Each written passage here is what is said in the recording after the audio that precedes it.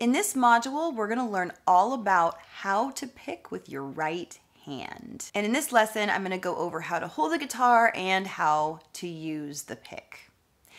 So the first thing you wanna do is, well, if you have a right-handed guitar or left-handed, it doesn't matter which one, no matter what guitar you have, you wanna make sure that your first string, your skinniest string, is at the bottom. It is closest to the floor. Your thickest string, the sixth string, is closest to you. So once you got that figured out, you wanna make sure that if you're playing a right-handed guitar, your guitar is resting on your right leg. And if you have a left-handed guitar, you wanna make sure that it's resting on your left leg. You want it ideally to be straight up and down like this to you. You don't want it to be tilting either way. I have a guitar pick in there I need to get out if you heard that sound. Oh, sometimes guitar picks fall in and they're fun to get out. Anyway, if you have an electric guitar, those sometimes can be hard to rest on your leg depending on like how you're sitting and where you're sitting. Sometimes using a strap can be helpful. You can even use a strap if you're playing an acoustic guitar.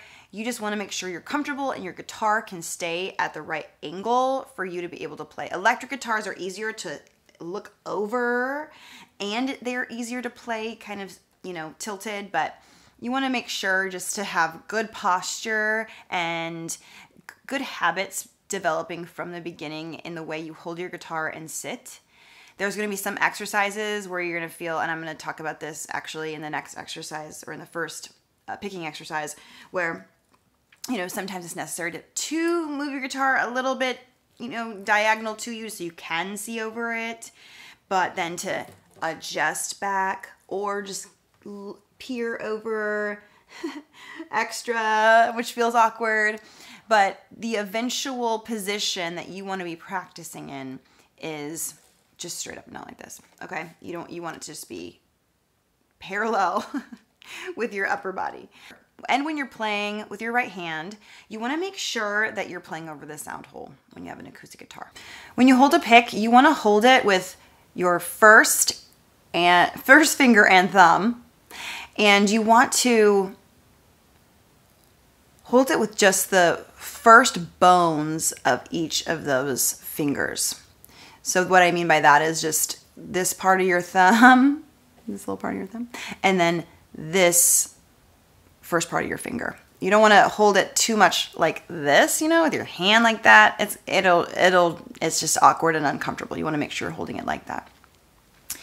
When you come at the strings, you want to make sure that your pick is perpendicular to the strings when you pick them. You don't want it to be too far like this down, right? And you don't want it to be too far up like this. You want it to be directly perpendicular to the strings so that when you play, it's just like stays perpendicular, just like that.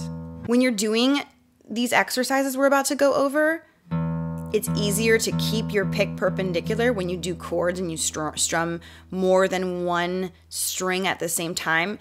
Your pick will naturally kind of fall down the strings, but you want to make sure that you're not playing it just like that.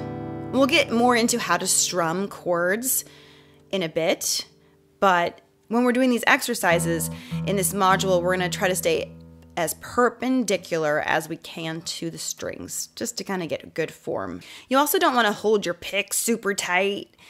It's easy to want to do at first because you're not used to holding it. It feels like it might fall out of your hands, but you want to have a nice relaxed feel when you play.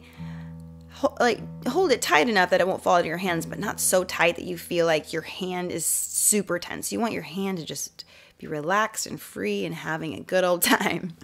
The last thing that you're going to want to make sure is your arm placement. Like I said, we play over the sound hole just like this, but sometimes we have a tendency to reach our arm way down here, especially, you know, with shorter arms, it's a little harder to do. It really, if you have shorter arms like me, it will definitely wear on your shoulder and your neck and your trap, but even with larger arms, just having your arm forward like this, it's just going to be uncomfortable over time. It might be fine now and you might feel like yeah, it's fine. But the way I tell you to put your arms or your hands, really, yeah, it's good habit to have to, you know, be a good guitar player, but also, you know, you can be a good guitar player even if you don't do those things, and even if you do put your arm over it like this, but it's going to be a lot more painful over time if you do this. So a lot of this is for comfort. We're adding this new thing to our life that we're like, how do I hold this? This is awkward and weird. Like, how do I put my arm? So I'm just kind of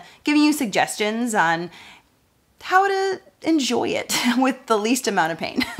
You're gonna have pain, especially when you do your left hand. You know, once you start putting your hand on the strings, it's gonna be a little painful, a little sore, but you don't want to have extra pain that you don't necessarily need. So having your elbow crease kind of right on the guitar right here, where the guitar crease.